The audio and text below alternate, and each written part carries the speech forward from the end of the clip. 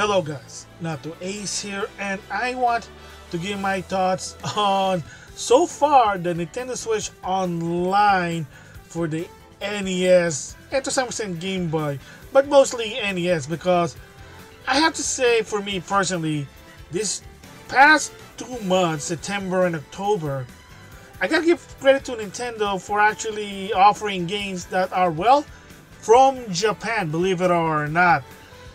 Oh boy, so what am I talking about? First, I want to give my thoughts on the NES part. And surprisingly, this one on September, they had an update that's only exclusive to international, not even in Japan, because this game came out only in Japan. So, first of all, NES Joy Mech Fight. So, of course, you know that pink robot that looks like balls. He was an assist trophy for Smash Bros. Ultimate. Finally, they released that on the West version of the Switch Online. It was already been in Japan. It's a weird 2D fighting game. It's weird. I mean, you're probably not going to get into it. I mean, a lot of these NES games are just quick and pick up as this year. It is what it is. And then for the Super Nintendo, believe it or not, is Kirby Star Stacker. Another one that's never been in Japan, but for whatever reason, they decided to bring it out.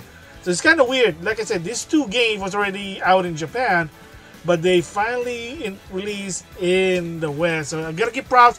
Not a lot of people like it. It is what it is there. And for the Game Boy, Quest for Camelot, that's kind of like a licensed game. Kind of weird that they're gonna release it, but you know, whatever. Like I said, for me personally, is that the $20 is for you to get play online, not to play NES retro game or whatever. I mean, granted, that's what the $50 one, and spoiled on my main channel, I'm gonna give my final impression of the expansion pack, but to some extent I hardly play it because I have a lot of games, but they are releasing some game. What's the future for the N64? Who knows? Of course there's GBA, and then of course there's also Sega Genesis, but that's a different story there. So of course, October the 30th, they announced another pack of NES game that's only in Japan. And of course, first for the Game Boy, Castlevania Legend, when you play as Sonia Belmont. Never played it. Castlevania game for the Game Boy, it is what it is there. But the bigger one, I said that, how come they're not releasing this, but they finally did. So of course, the two are, first, Devil's World. Of course, that game also came out in Europe during the NES era. Finally, legitly in the West. Of course, they did a showcase a long time ago. And for the reason why that was never released during the 90s is it was a lot of religious stuff in it.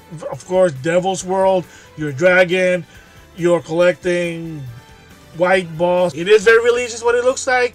There's also a crucifix. Again, it was weird.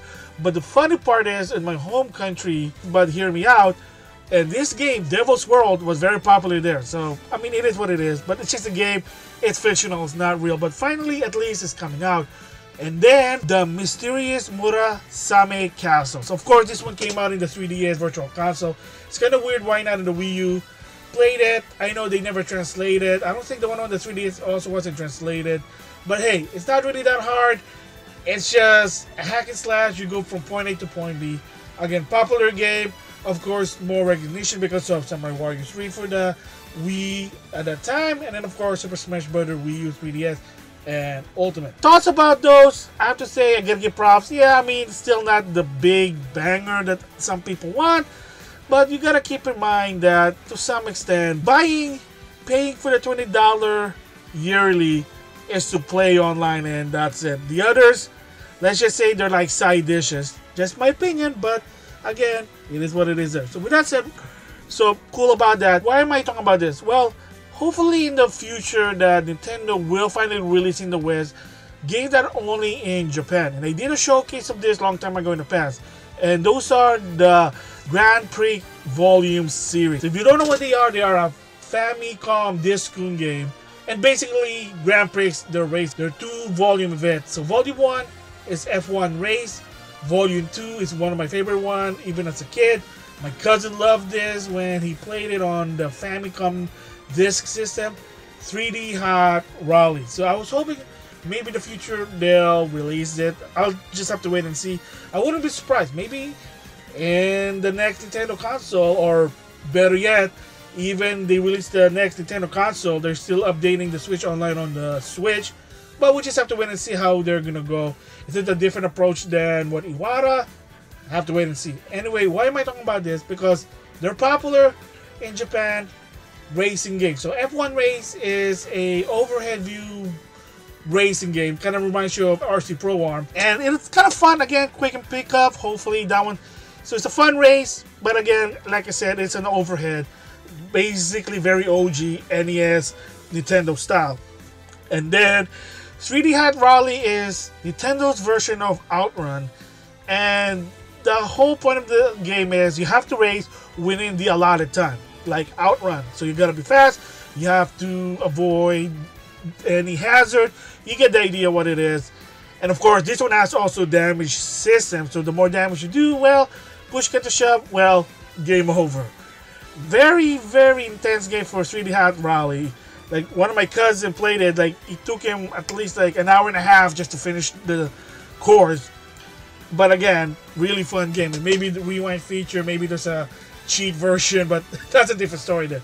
So hopefully, in the long run, Nintendo would consider releasing this to Grand Prix game.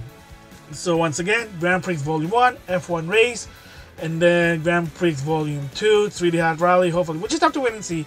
Of course, there's more Nintendo published NES games such as Mac Rider, Star Tropic 2, NES Classic Golf, Fire Emblem, and Dr. Mario for the Game Boy. I guess that's it. I mean, I would be nice for Duck Hunt, Wild Gun, Hogan's Alley, but that's a different story there. So that's my thoughts on the games being released, and hopefully that, like I said, the Grand Prix series would also come out. We'll just have to wait and see. So with that, I'll see you guys later.